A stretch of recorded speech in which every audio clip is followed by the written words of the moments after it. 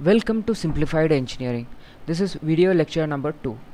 Different types of interaction between system and surroundings. In the last video lecture, we explained the concept of system, surroundings and system boundary. Now we are going to explain different types of interaction between system and surroundings. Interaction is nothing but some kind of an exchange. So we will see different types of interaction. There are two types of interaction. First one is mass interaction, second one is energy interaction. Here we are looking for mass interaction first.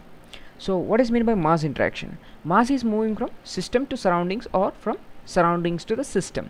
If the mass is moving from surroundings to the system, then we will call it as mass is into the system. Likewise, if the mass is moving from system to surroundings, then it is called mass out of the system. It is simply the exchange. Some amount of mass will be in the surroundings, now it is going to the system, then it is mass into the system. And some amount of mass will be inside the system, and if it is going to the surrounding, then it is called mass out of the system. So I will explain this concept with a simple example. Consider a jar with the opening at the right bottom side and it is covered with a lid. This is our system. Now our system is empty. Everything outside our system, that's a complete blue screen, is the surroundings. Consider a jar containing liquid in our surroundings. Now that mass of liquid is in our surroundings. Now I am pouring the mass of liquid to the system. That means the mass is moving into the system from surroundings. Now look, the mass is completely inside our system. Okay, the mass is transferred from surroundings to system and now it is completely inside our system. Now I am going to open the lid. So what will happen? Through that opening, all the water will go outside like this. Okay, so the liquid will be completely drained. This is mass moving outside the system. Means from our system the mass is moving outside. The mass is moving to the surroundings. So this is mass is out of the system.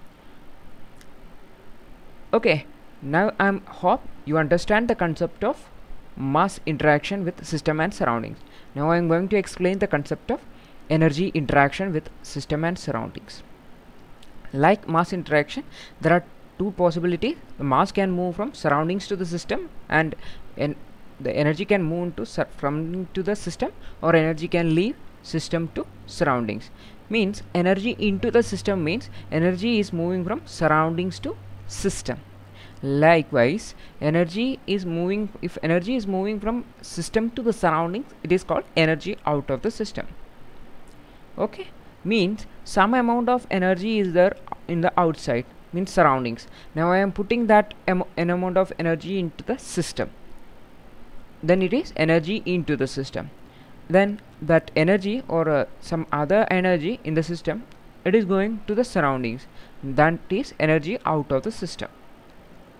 So consider a pan. This is our system. We use this pan to boil water or making tea and all. So this is our system. Everything outside the system is surroundings of the system. Now I am going to heat this pan using a burner. So what is happening?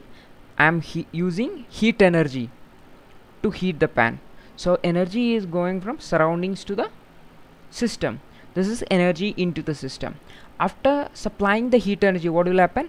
The pan will get heated. So the heated pan will dissipate energy like this. As we know, if we are touching a heated pan, heat will be transferring from pan to our body. That's why we are feeling very hot. Okay, from the pan the energy will be transferred to the surroundings. This is heat is moving, that is heat energy is moving from out of the system, means heat energy is moving from pan to the surroundings. This is energy out of the system. Okay, I hope you understand what is meant by energy into the system and energy out of the system. These types of interaction may occur simultaneously or at different time. Means the mass may be entering at once and the mass may not be leaving at all. Likewise, energy is entering, energy may not be leaving at all. Sometimes the both will happen together, means energy is also enter and energy will also leave. This kind of interaction we will be covering in detail in coming lectures. So next video is types of energy interaction. There are two types of energy interaction. First one is heat interaction and the second one is work interaction. These heat interaction and work interaction will be explained in coming lectures in detail with the suitable examples. You can subscribe for latest videos. Thank you for watching.